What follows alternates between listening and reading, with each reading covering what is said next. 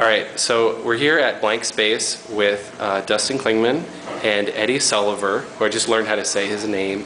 But you guys are the hosts, is that a good word for it? The hosts of Pecha Kucha Night in Orlando? Perpetrators is the The word. perpetrators? I like it. Conspirators, even.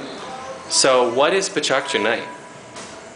Well, Pecha Kucha is a format that originated in Tokyo. It is a presentation format that has 20 slides that each automatically advance every 20 seconds.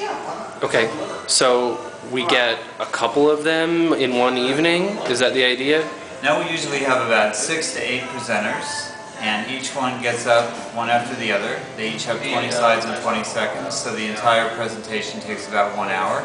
And we have an hour of mingling and drinking beforehand and afterwards. And does this cost anything?